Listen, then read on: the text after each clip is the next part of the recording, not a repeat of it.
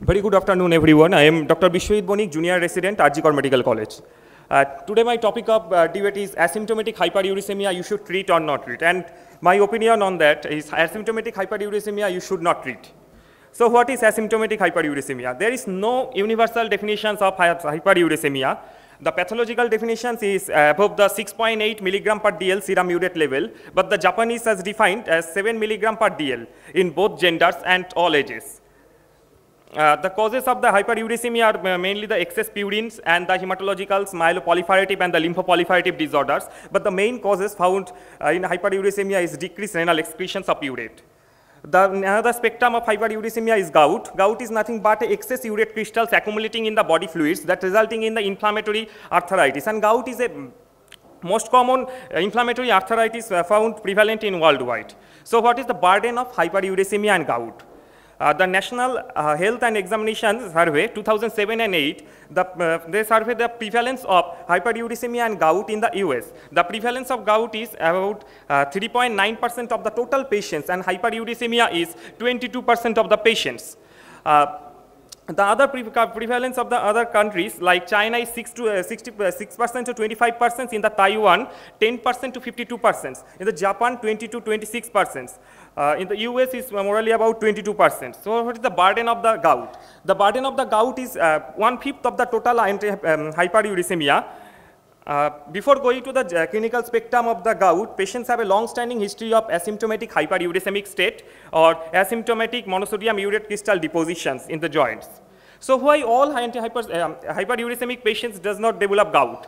This is an Egyptian journal and published an article that gout is an old disease with new perspective, clearly stated that 5% of the patients of hyperuricemia above 9 milligram per dl develop the gout. And according to their thoughts, the reason behind this may be the genetic factors. This published genetic wide association study published in the 2018 Lancet, the study was on normouricemic patients who develop gout. The another one study published in the last year, Annals of General Rheumatic Diseases, the genetic wide study for asymptomatic hyperuricemic patients who develop gout. The genes are only linked to ABCG2, SLC2A or SLC17. So the controversies remain persist. Why some individuals with hyperuricemia develop monosodium urate crystal depositions? Why the deposited crystals can be present without a clinically apparent inflammations? So my friend talk about the criminal nature of the uric acids, but uric acids are role as antioxidants. In humans, over the half of the antioxidant capacity of blood plasma comes from uric acid. Uric acid is a strong reactive oxygen species and peroxynitrate scavengers. This uric acid antioxidant and antioxidant paradox. Antioxidant effects of the uric acid is manifested only in the hydrophilic natures of our body fluids, that is plasma. Uric acid has positive role in beneficial role in endothelial functions, in tissue repair. Uric acid is a potent mediator of type 2 immunoresponse that is helpful in allergic asthma and in parasitic infestations. So we all know that uric acid has a beneficial role in movement disorders patients and also role in the multiple sclerosis. In the meta-analysis shows that low serum uric acid levels in the multiple sclerosis and the neuromyelitis optica. And in the Parkinson disease and in the Alzheimer's disease, the same beneficial roles have been found with uric acids. So uric acid next role in autoimmune dermatological conditions. The pemphigus vulgaris and the oral lichen planus has the same beneficial role with uric acids. So what about the guidelines and the recommendations say? The American College of Rheumatology, the 2012 guideline did not address any pharmacological management for the asymptomatic hyperuricemia. The indication for the clear cut, for pharmacological ULT, like any patients with diagnosis of gouty arthritis present with a tophus or frequent attacks, that is more than 2 attacks per year, or CKD stage 2 or stage 2 to stage 5, or past urolithiasis. The EULAR and the British Society of Rheumatology does not recommend therapy for the asymptomatic hyperuricemia. But the Japanese guideline say differ. For the Japanese guideline, if the serum urate level is more than 8 and the complications like renal damage, ISD and metabolic syndrome are present, they have treated if more than 8. And if these complications are not present, they have treated if more than 9 milligram per dl. The Australian and the New Zealand recommendations are same as American guideline. It is a multinational evidence-based recommendations by systemic review and the expert opinion of the rheumatologist known as 3E initiative clearly states there is no significant benefit with allopurinol therapy in glomerular function rates and creatinine and proteinuria. There is another systemic review published in the Journal of Rheumatology.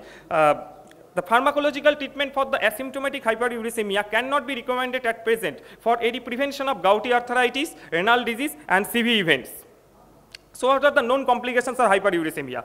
Gout, urolithiasis, or acute uric acid nephropathy. So hyperuricemia beyond gout, the controversial complications. The first controversial complications is hyperuricemia with cardiovascular associations. This is enhanced study, study population 5,421 patients. Study was conducted in 1971 to 1987. This clearly shows that there is no association seen between the main patients.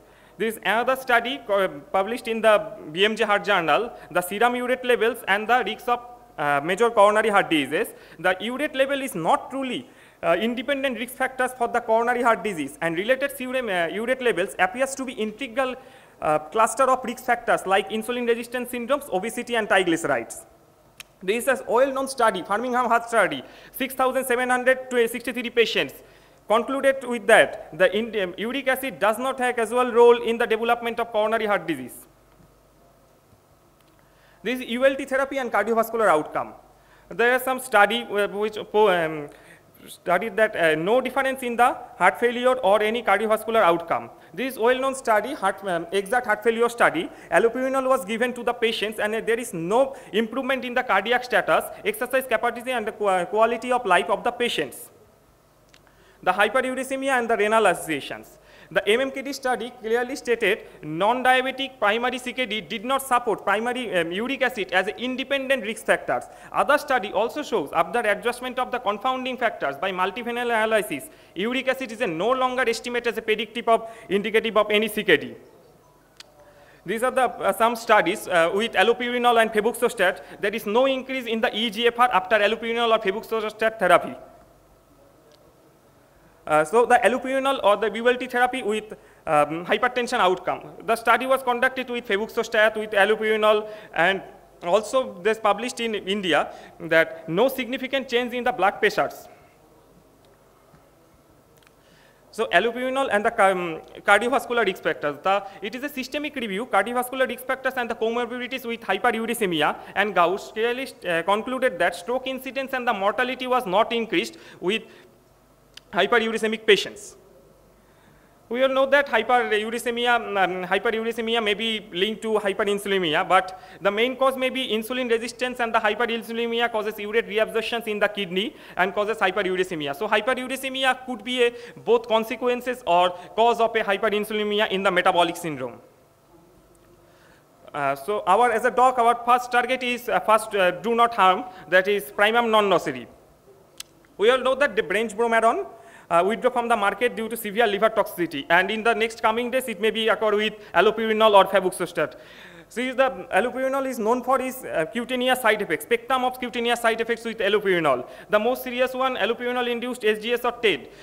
Did the study published in Rheumatology Journal, and 60 to 86% patients treated for asymptomatic hyperuricemia, and the annual incidence of the allopurinol hypersensitivity is 0.5%, and the adverse effects are twice in the patient with allopurinol use for the asymptomatic hyperuricemia. And it is also concerned for the dermatologist. It is published in 2016 with British Journal of Dermatology, that's severe cutaneous adverse reaction due to inappropriate medication use. And the most common inappropriate drugs are allopurinol. And the most common indication is asymptomatic hyperuricemia. The other side effects are recurrent meningoencephalitis, acalculous cholecystitis. And when you go to the FDA website and for the product information, if you search the allopurinol and febuxostat indication, the first lines written is non-recommended for the treatment of asymptomatic hyperuricemia. So what about febuxostat? A couple of years ago, we know that febuxostats may be the better for the cardiovascular profile, but after curbing NEGM in the 2018 CREAS trial, has increased risk of CV death with febuxostats than with allopurinol. And in 2019, FDA adds a black box warning for the use of febuxostat. This one is 2013 by this one warning notice by French National Drug Safety Agency that asymptomatic hyperuricemia does not indicate allopurinol therapy, and every effort should be made to avoid the prescribing an ULT for inappropriate indications. So what is the cause for ULT therapy for asymptomatic hyperuricemia? The Mendelian studies have failed to confirm that ULT levels with the comorbidities. The risk of benefit ratio of the ULT is not clear. No studies confirms ULT improve comorbidities. No recommendation except the Japanese. So what do we do with asymptomatic hyperuricemia? At first, the identify cause or contributing to the hyperuricemia, the lifestyle factors like alcohol consumptions, obesity. So, the non-pharmacological interventions like therapeutic lifestyle changes, avoid the strong alcoholic beverages and soft drinks, prefer low-fat carbohydrate, low-fat dietary products, limit consumption of animal protein, and weight loss and physical activity. This article by Dinsar et al. And asymptomatic hyperuricemia when you treat, because hyperuricemia is not a disease. Treatment should be restricted to the specific circumstances, and it may be receiving chemotherapy or radiotherapy, have a patient having kidney stones with recurrent uric acid nephrolithiasis, patients with history of gouty attacks, and patient having exceptionally high level of hyperuricemia. So in summary, no guidelines recommended ULT in the asymptomatic hyperuricemia except Japan guideline. Direct link with the cardiovascular and the renal comorbidities is hard to prove. Limited data on the efficacy of the non-gout diseases of the ULT drugs. Adequately powered clinical trials and clinically relevant endpoints are required, especially focusing on the CV deaths, CV and the renal. So the urate lowering therapy for the asymptomatic hyperuricemia cannot be supported at present conditions. Thank you. So I would request Dr. Uddalok, I'll give him 2 minutes, because he dwelt primarily on the CAD aspect, while Dr. Banik has talked on protective effects of uric acid. So he gets 2 minutes to take the challenge. So time for rebuttal. So from my side, I have shown whether I would like to change it to rather pre-symptomatic hyperuricemia. I have shown several evidences regarding meta-analysis, observational studies, and many other studies, RCTs, which have shown conclusive evidence that hyperuricemia is linked with cardiovascular mortality, be it hypertension, be it atrial fibrillation, be it any sort of cardiovascular side effects like ischemic heart disease and all. So this masterly inactivity of not doing anything and waiting for the fire to catch you compared to using the fire extinguishing may be disastrous for us in the long run.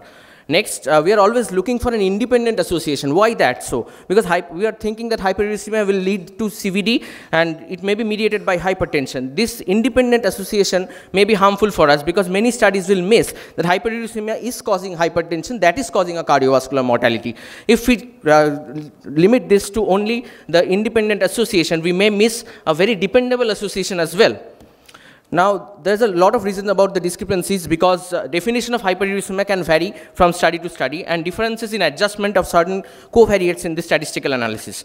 Coming to the very famous Framingham Heart study as told by my opponent, well, most of the participants were white and this was extremely applicable to European data rather than all other data, and there were certain other limitations as well. This was the limitation of exact heart failure, which was limited to only 24 weeks for exact heart failure trial. And you have to take the CARE trial with a pinch of salt because the dropout rate was around 60%, one of the highest dropout rates in cardiovascular mortality trial. So I do not deny the fact of incidence of irrational use of urate lowering therapy for the skin side effects. So right now we are waiting for a paradigm shift in the change in the guidelines, and I always believe a stitch in time will save 9 actually. Thank you very much. Okay, thank you. So, Dr. Banik, if you have something to say, please restrict for within 2 minutes. So, time for rebuttal. According to the Japanese guideline, let's see the Japanese guideline says. In the Japanese guideline, there is some disclaimer. And then the disclaimer that shows that there are no interventional studies considering for the complications. That's the complications for the treatment of the asymptomatic hyperuricemia. And when my friend presents the RCTs are sample sizes like 30, 40, 45. And in the systemic review and the meta-analysis, there is some confounding factors. And this is also present in the hyperuricemia and the coronary heart disease. So this is after the CARE study, febuxostat and the cardiovascular events, the systemic review and meta-analysis. This also shows that increases of CV death with patients with gout. This is a no CKD study. It is a no CKD study is observational study. How can observational study can told that hyperuricemia and cause CKD? The discrepancy hyperuricemia is variably defined. Hyperuricemia can be cause of the consequences of the comorbidities. Observational study cannot provide proof of causality. Sample size are small and the statistical powers limited in the randomized control trials of the ULTs. So furthermore, no data exists on the potential effects of the genetic polymorphism related biological mechanisms. So we all know that in the 1980s we believed that uric acid is an innocent bystander, watching crime from the neighbor. But in recent days, as my friend told and the many systemic review told, it is a central playmaker. So large randomized control trials are required for fixation of the primary endpoints, mainly on the CV and the renal outcomes, and ULT therapies with the focus on these comorbidities. So for this time beings, according to the recent guidelines and the recent trials, asymptomatic hyperuricemia should be recommended.